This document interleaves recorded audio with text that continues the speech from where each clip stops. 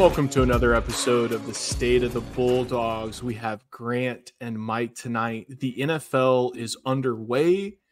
Samford is 0-2. We have witnessed the weird new kickoff in the NFL and have experienced the 2-minute timeout in college football. Mike, Grant, how we doing? He had 2-minute timeout, right? Not warning, right? It's got to be timeout. Not warning. Yeah, 2-minute timeout. Still don't understand that one, but I don't either. We're not paid enough. It's above our pay grade, Mike.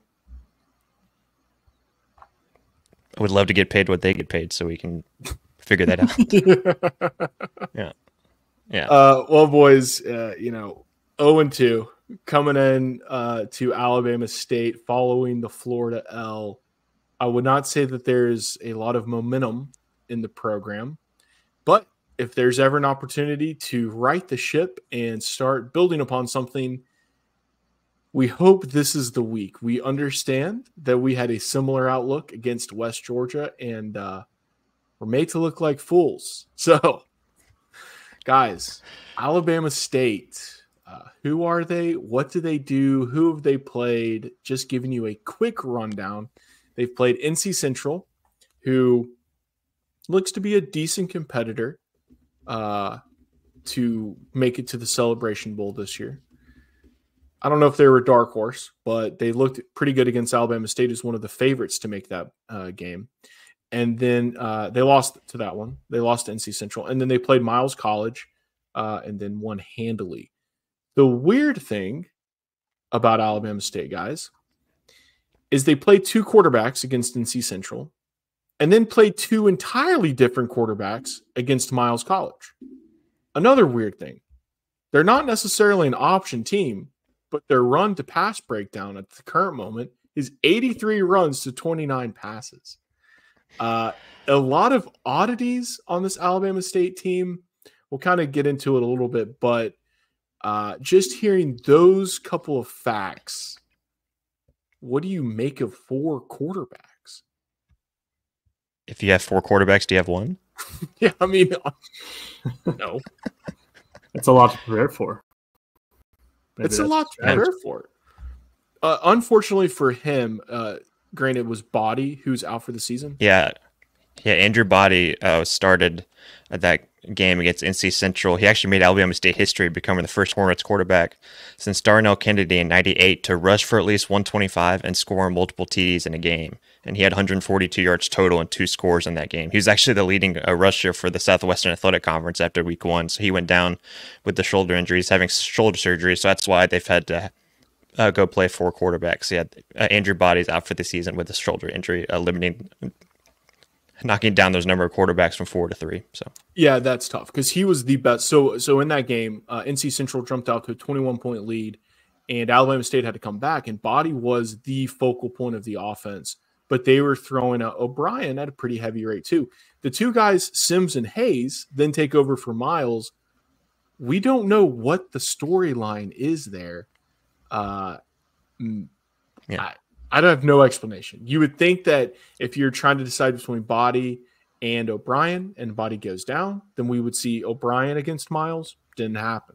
Sam, actually an update to that. O'Brien actually is hurt as well. So he suffered injury. So that's why he didn't play against Miles. So yeah, they've got him out as well. Just found that out right now. So does it say what the injury is? It does not. It just said he hoped to have sustained injury that could prevent him from playing against Miles, which he didn't play against Miles due to injury. So okay, so we should expect to see O'Brien then against Samford if he's healthy. Yeah. Fair? I think so. Okay. That gives us some kind of clarity because you're looking at this and you're like, what the heck? And then you see 83 runs to 29 passes. This is not Army or Navy out here. They run, I mean, I don't want to say a traditional offense, but it doesn't seem like it's anything special. Certainly not a triple option. But the area of concern for Alabama State is probably the defense. A crazy stat that they had against NC Central, who did not light up the scoreboard. These were not high-powered offenses going at it, 500 yards a pop in that game. They only put up 200-something yards. But NC Central was able to complete each pass for about 13 yards every time. So A lot of holes in the secondary. A lot of, what's the word? Vulnerability that we should be able to take advantage of. I just West Georgia's scaring me. Like we thought the same thing, and it's like crap. We were so wrong. So, but West Georgia also, because I've got to give the score of their game every week now just to keep tabs on them. But they lost 24-38 to Abilene Christian, who went to overtime against Texas Tech in week 1. So that's right. They should have won. Yeah, maybe West Georgia's not bad. Yeah, our fingers are still crossed. Would have been great if they beat Abilene Christian. But as you said, Mike, that's a team that took Tech to the wire. They're good. They're good. Hey, this just means we got to follow USC football. You mentioned a couple weeks ago. We got to follow that conference the rest of the year now. So we got to. I know. We got to check on West Georgia. I know, right? So unfortunate. No, Yeah. I don't want to. But you're right. We have to. So we have to. Speaking of we have to, technically in the eyes of the committee, we're only 0-1. The Florida loss wouldn't count against us. So technically we're still 0-1. I guess I'll take that. What do you think about that? I don't. It's still 2 L's. But for Alabama State, this is. Hatcher kind of let it slip in the post game against Florida. I don't know if he meant to say this, but he said we're gonna be up for some. What did he say, Grant? Lesser competition or softer competition? I believe the term was light, but I'm thinking that he meant lighter after we just witnessed. I'm thinking that's what a thought process was, but yeah, we're going to assume he meant lighter, but he said light. And so I think that we can read a little bit into that in the sense that he thinks we have an opportunity against Alabama State to get things right. Mike, in the post-game show for Florida, we talked a little bit about our inability to run the ball. Shouldn't be too concerned, right? We're not expecting Sanford line to come in there and blow up the trenches against Florida and have Quincy run for 5-10 yards pop. But we do expect to see that against Alabama State. I don't know what to say. If we don't see that against Alabama State, I might just not watch another game this whole year. So, yeah. That was rough. I wasn't on the post game episode for Florida, but that was pretty infuriating. The run game and just getting dominated in the trenches, but at the same time, like that's what you expect from an SEC opponent. So, yeah, especially when they're starting and a nose guard is 449 or however big he is, but huge, big guy, not big good, guy. But huge. Yeah, not that good. Yeah, basically it takes up space, but yeah. Yeah, I think it'll be a breather for these O-line our O-line to kind of have their way with some guys for the first time this season. It'll be good. Yeah, it'll be good to establish. We talked about lack of rhythm against Florida, and this is a game where we're going to be able to develop a little bit more what we should look like going forward. Hopefully, that is kind of what we saw against West Georgia and the success that Quincy had running the ball, but then also a little bit more success passing. I don't know if I think it's an opportunity for us to build our confidence. If NC Central was able to complete about 13 yards per pass, we should be looking to push the ball down the field and kind of find where we're good at. We had the big play to Jenkins against Florida down the sideline. That was great, right? We should continue to find those plays. But we should also see if there's anything in the middle, right? We're going to run our screens. We're going to run our sweeps. We're going to run our rollout dink and dunks like we always do. But Alabama State's going to give Quincy an opportunity to continue to develop a feel for throwing down the sideline, throwing up the middle. Because at the end of the day, when we're playing Furman or Mercer in a tight game and they're honed in on what we usually do, and you got to break your tendency, those are kind of the plays we're going to be looking to do, and that's when you have to execute. This is one of the few opportunities, because we get Furman next week, right? This is one of the few opportunities to take advantage of that. And we thought West Georgia was going to be that, obviously not. Yeah, we do have a bye. Yeah, we do have a bye week after Alabama State too, like super early in the year compared to last year was like the last 2 games, I think. So that obviously plays in a factor. Yeah, when it comes to those crunch times, when you got like 3rd and 5, 3rd and 6 against Furman on the road at Chad, you got to be able to make those plays. And this is the kind of game where you complete those and get a little bit more confidence, and hopefully you're not in those third and longs like you kind of obviously were against Florida against those athletes, but still, it's getting those reps and getting that practice and trying to build up this receiver core a little bit more. See if there's another guy that kind of steps up outside of the Brendan, DJ, EJ, and Ian Cousin, 4 guys. So I mean, we brought in 20 new wide receivers. Someone has got to be good, right? Someone's got to be good. Mike, something There's we Jonah talked about. Smith in there. That's What's right. that? Yeah. That's right. So, Mike, there was something we were talking about in the Florida episode where we liked that the defense played better and more physical against the run than West Georgia. I mean, they still allowed like 4.9 yards a carry, but against West Georgia, it was over 5. So a little incremental improvement, but improvement nonetheless. Is that something you think is sustainable? The physicality. Do you think that's something sustainable? Did you see enough in the Florida game to feel a little bit better? Because I know that was a concern we all had following West Georgia.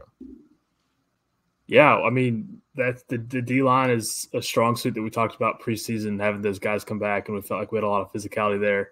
I was pretty happy with how they played against Florida O-line. I mean, those guys are massive, and especially, was it second, third drive of the game after the DJ fumble, and they had 4th and 1. They went for it, and we just stuck First them at drive. the line.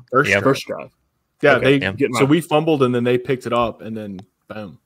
Yeah. So the things like that we saw against Florida, pretty exciting considering that, that should be the best line that we see all season. And it's, unfortunate that Body is hurt for Alabama State because he is the best athlete they have at quarterback. But they're still going to have a healthy dose of the run. 83 runs to 29 passes. Again, in the similar way to the offense, another opportunity for the defense to get a little bit better, hone in on exactly what their identity is going to be this season. We've heard they're going to play physical. We heard they're going to play fast. Didn't see that against West Georgia. Saw that a little bit better or a little bit more in Florida, only allowing 14 points, granted with the fortunate fumble in the end zone in the first half to keep it at 14. But even if that had been a fumble, only giving up 21 points in a half against Florida is pretty good. Looking for somewhere to build. This is our last chance before conference play. We'll get plenty of opportunities. Great mindset to try to build some confidence at the D-line, but how do we build our confidence in the secondary? Because those boys need some work. And it doesn't sound like we're going to get that Saturday. Oh, they're crispy. They got burned so much. They are crispy this week. Lagway looked like a 5-star. Yes. Yes. Hitting all of his downfield passes, but they were wide open every time. Yeah. So something's got to change there. It does. I mean, so when Lagway hit a few of the early deep balls, okay, and when we started realizing that they're actually throwing deep now, we're going to start running with them, and we were able to play well a few of the plays, right?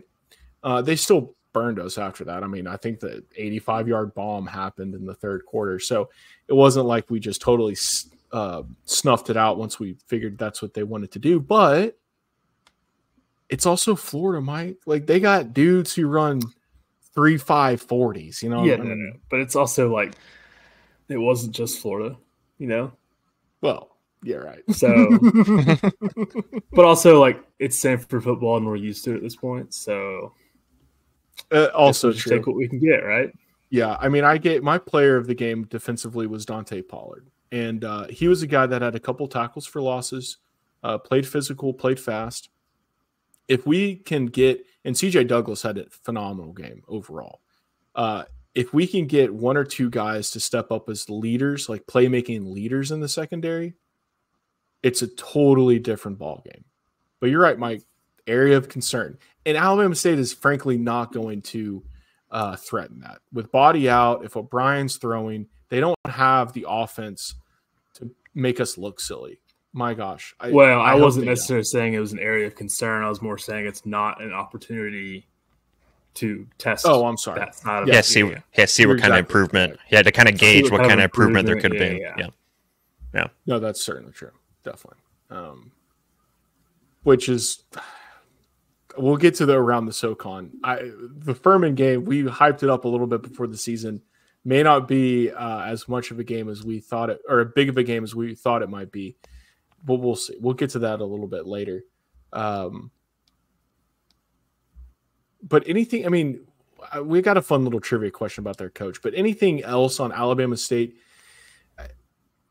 I hate this so much. The West Georgia game is really screwing it all up. Yeah. I want to say that this will be the cupcake win. I'm assuming, is this homecoming? No. Is it? No, It's too early. I guess it's probably too early, right? Yeah. Hold on, I'll tell you. But it is first home game of the season, so Yeah, first home game Saturday night. season. Yeah, night game that's too. something we got going for ourselves. New Probably some stadium. fireworks. Hopefully. We still do that?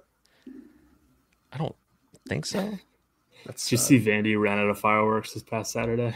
No way. Did they win? Yeah. They did? Oh, they crushed Alcorn State, but at the end of the game, they scored a okay, touchdown, yeah, okay. and the scoreboard said, "We're sorry, we're out of fireworks." First Yeah, they time probably didn't. ever. They didn't think they would have to update their allotment. Yeah, they're like, oh my gosh, 2 weeks in, we got to get more I love fireworks. Like, what is They're going probably on done over for here? the season. Yeah. Okay, it does not say when homecoming is on the football schedule. I did not look at the university calendar, which would have been a little bit smarter. But then again, I went to Samford, not Stanford. So, as far as I know, Alabama State is not homecoming.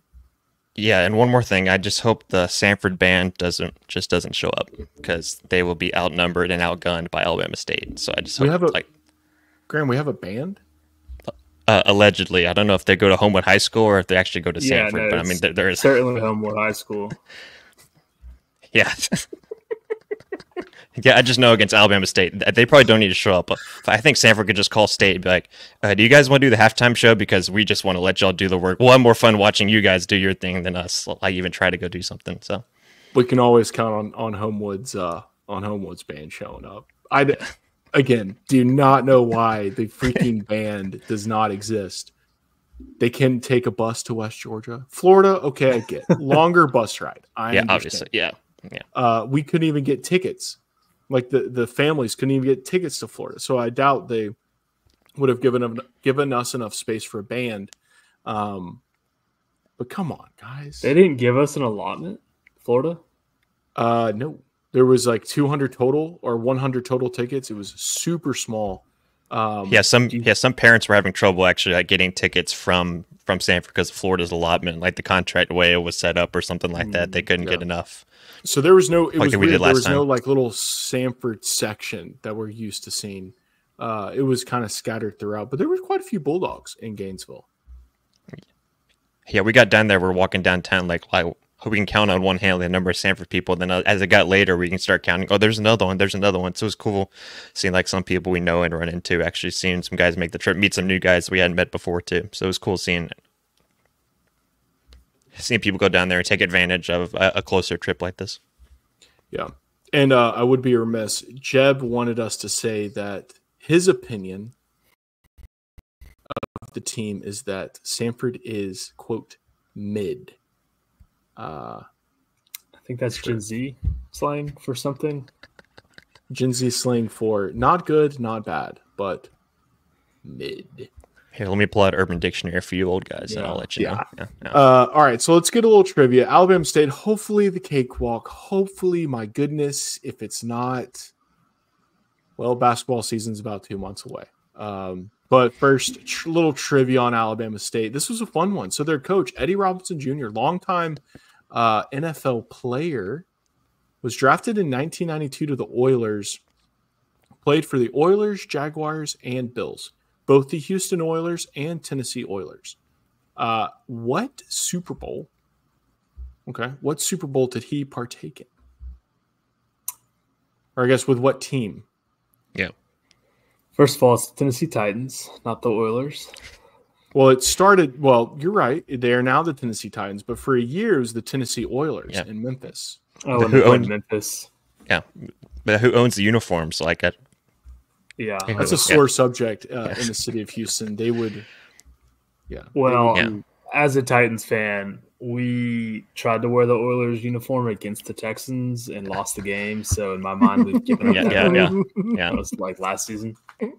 As long as we don't see another Will Levis pick like we saw today, I think That they'll be okay. embarrassing. Guys, that was so bad. Ooh, yeah, it was bad. Well, I not as took a bad nap. as a family member of someone on the pod, but Oh, I didn't watch any of that. Yikes!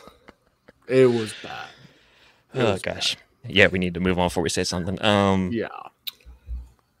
So I think the Bills, didn't they go to the Super Bowl 4 times in a row in the 90s with Jim Kelly, and they lost all 4? They lost all of them. Yeah. I don't think the Four Oilers falls ever of went to the Buffalo. Super Bowl. The Titans went to the Super Bowl in 98 or 99. I don't think the Jaguars have ever been. So I'm just going to go with the Bills. Take the higher percentage chance there. Yeah. You know, guys. I was gonna say Bills too. So You know, guys. Great guess there. Great guess. Y'all are going to kill me after Jeb's trivia fiasco. after I told you not to, okay. After you told me not to, Grant. God.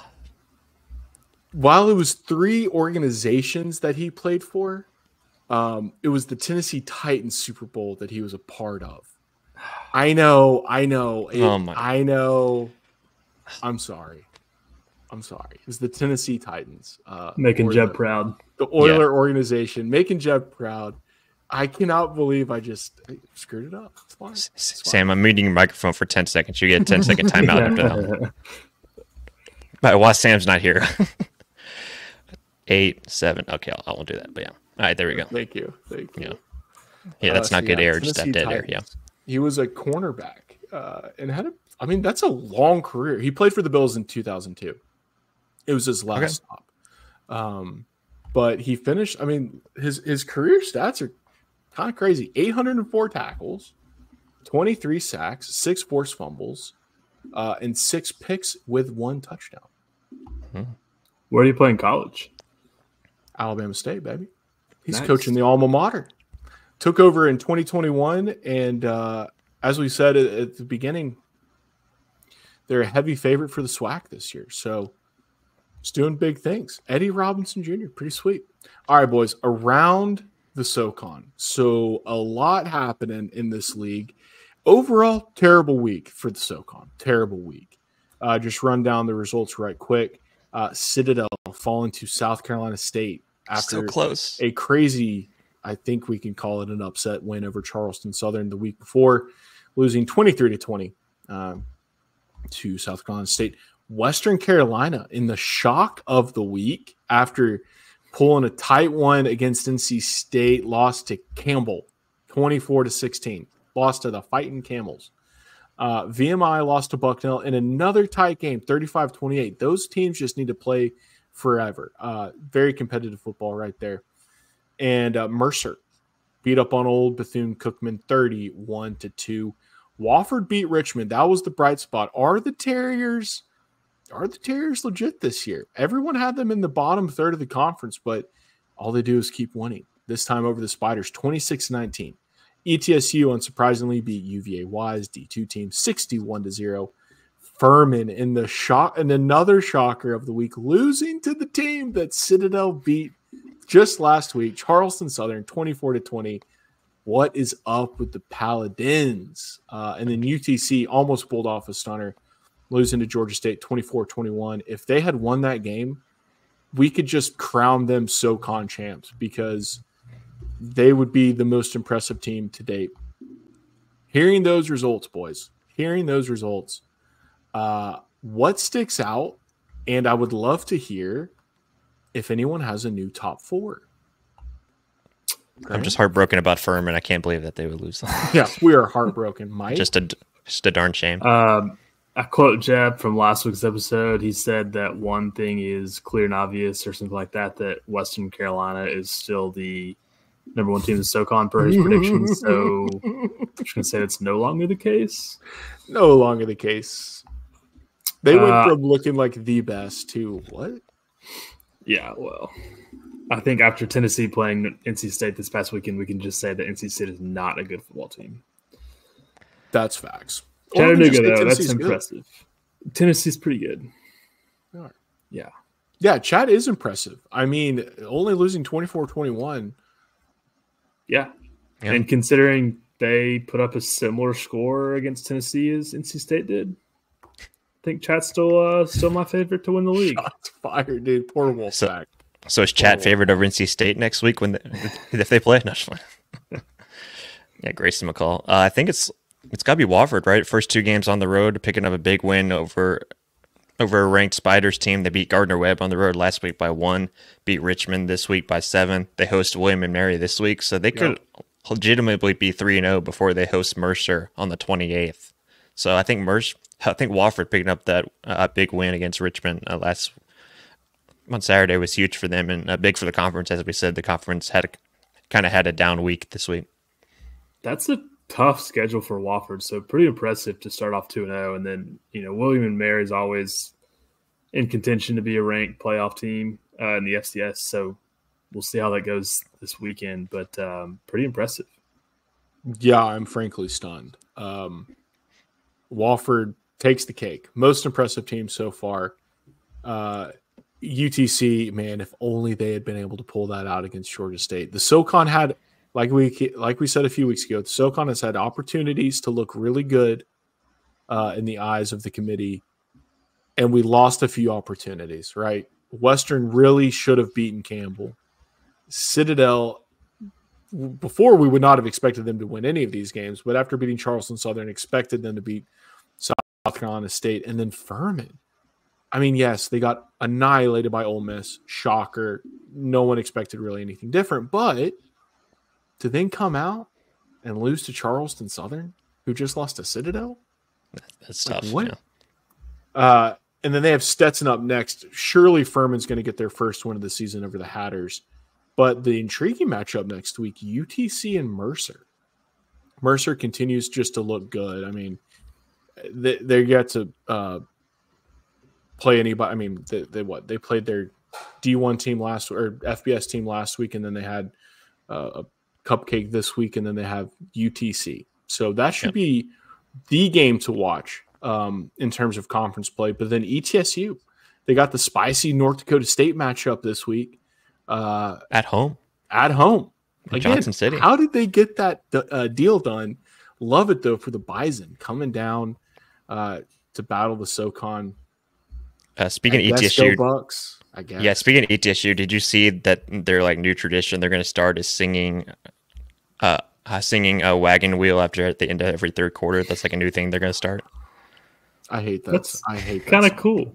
It's not. You can find a song. How about sing something that Dolly Parton wrote? Because wagon wheel references Johnson City. But you can't head west. Even though we found Johnson out that's City not factual, but people don't know that. Wheels don't rock, they roll. They roll. It's the most annoying song written. Anyway, I'll get off that stupid soapbox. Will ETSU get rolled by North Dakota State? Yes, presumably yes. We'll see. Hey, you got to play the game. Western's traveling. Oh, I don't know if they're traveling. They're playing Elon next. Having lost to Campbell, they need to beat Elon. But I sidetracked us a little bit. Top 4. Do we have a new top 4? Yeah, that's at Elon too, by the way.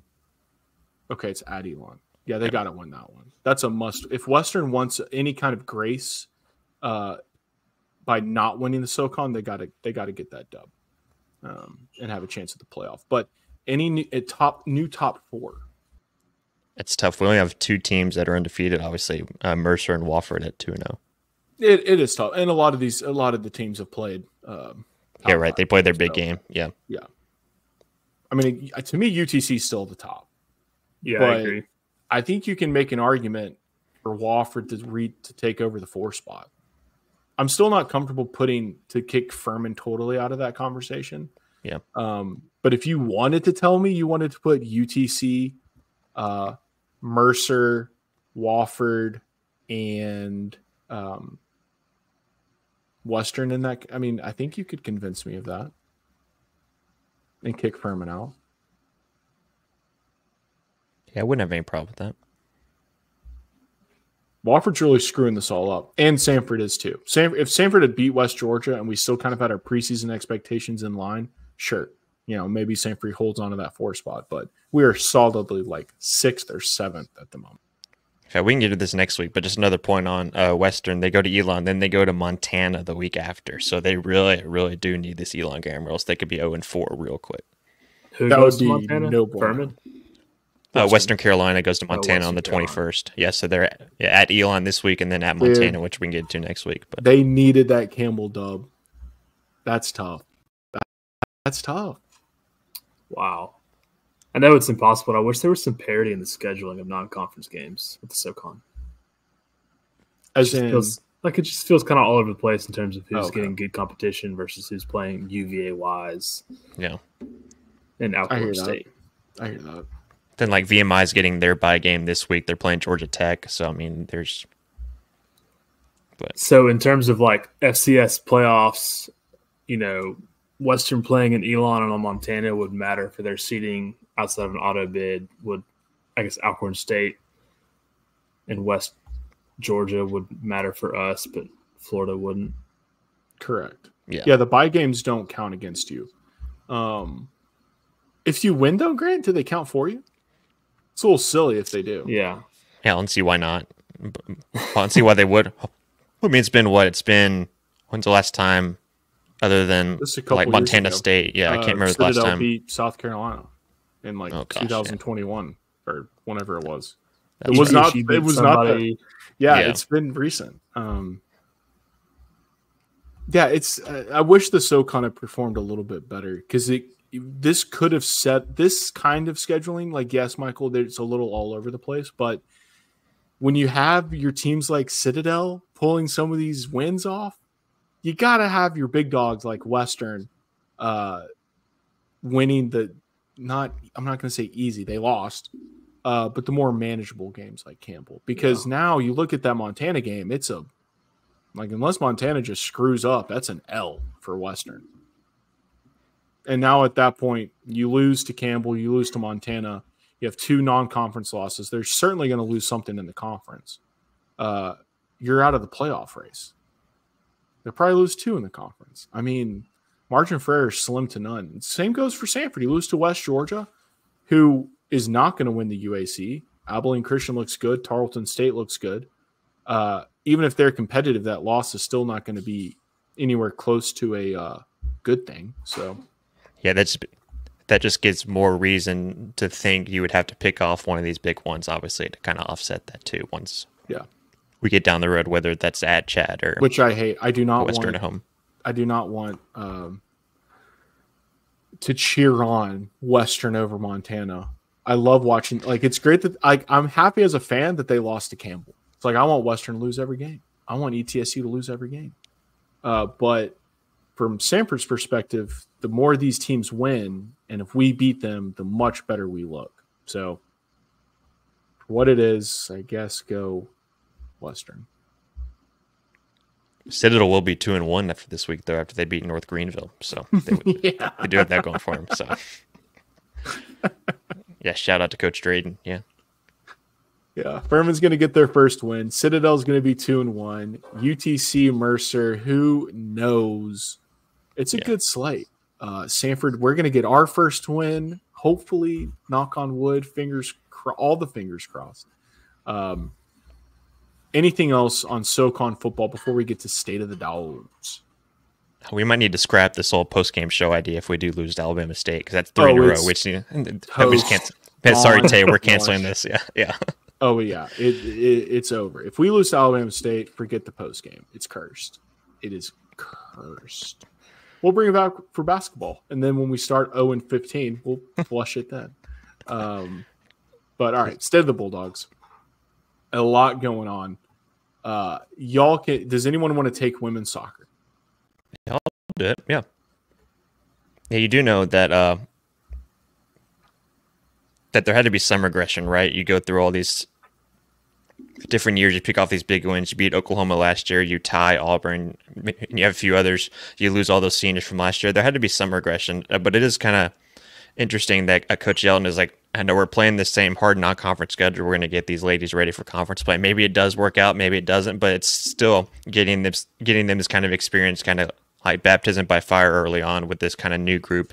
You do have a couple seniors that came back from last year, some previous juniors. So I think they'll get it rolling eventually. It's just this non-conference slate has been pretty brutal. They still go to Georgia on the 12th, and then they host Georgia Southern on September 15th on Sunday before they start conference play. So I think they'll get there eventually, but still, it's just been tough seeing them play these big, huge non-conference games, trying to get them ready for conference play. It has. But it's one of those things. If it's a down year, you got to keep the schedule heavy. You can't just time it to where, we think it's going to be a rebuild. We stop scheduling these teams, because I don't know how tenuous the relationships are, but you just want to keep the relationship fresh, keep these teams on the schedule, because when we are more competitive again early in the season, then it works in our favor. So I guess we'll just take the L's on the chin, keep on rolling. Won't really matter. Winning the SoCon is still all that matters, and we'll just take the approach baseball does. It's a good recruitment tool too, just like in basketball. Yeah, that was funny. We were talking, Grant and I were talking. Every player that walked into the swamp, they were all posting the video of kind of like walking out of the tunnel into the stadium.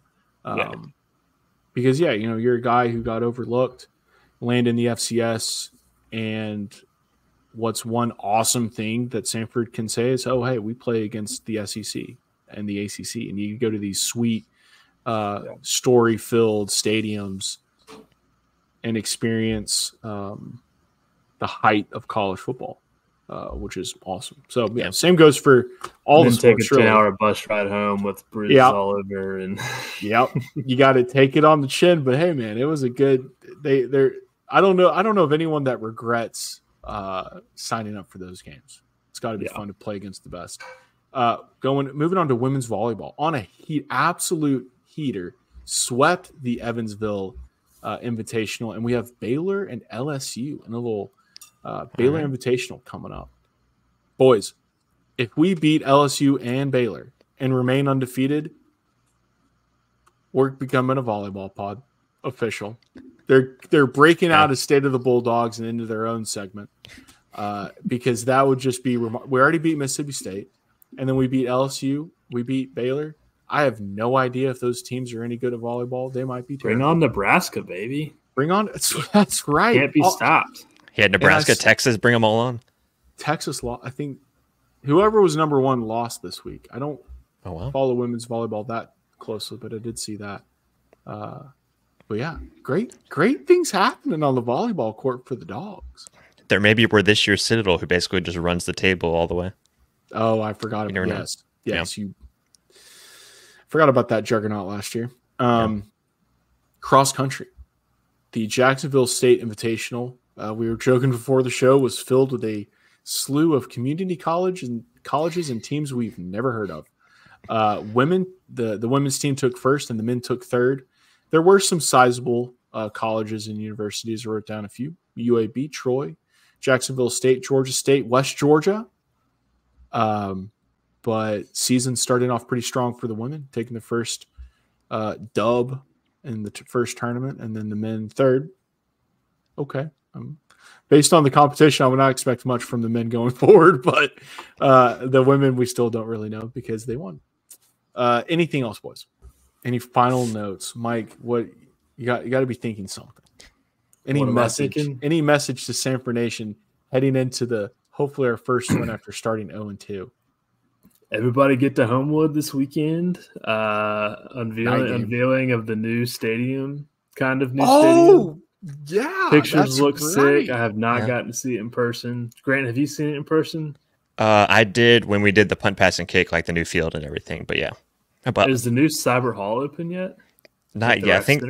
I think that opening, I want to say there's not a game family weekend, but I think they kind of set up the grand opening of that for family weekend to kind of get people to go and check that out. So I think that's the case. But that's going to be sick. Yeah. Mike, we buried the lead. That should have been what we started out talking about Alabama State, not even the game. Like the atmosphere. It's going to be amazing. Unveiling the new. Is it done? That's a good question. I don't know the answer. I guess I could just take the 20-minute drive, go check out myself. But yeah. I can report back tomorrow, but Yeah. yeah. I guess we'll find out. Yeah. But yeah, that's game under really good. Yeah, finally getting a night game. Didn't get one last year, so it's cool. Instead of our usual Thursday night game that we had before when we were in school, it's cool to get actually like a Saturday night game.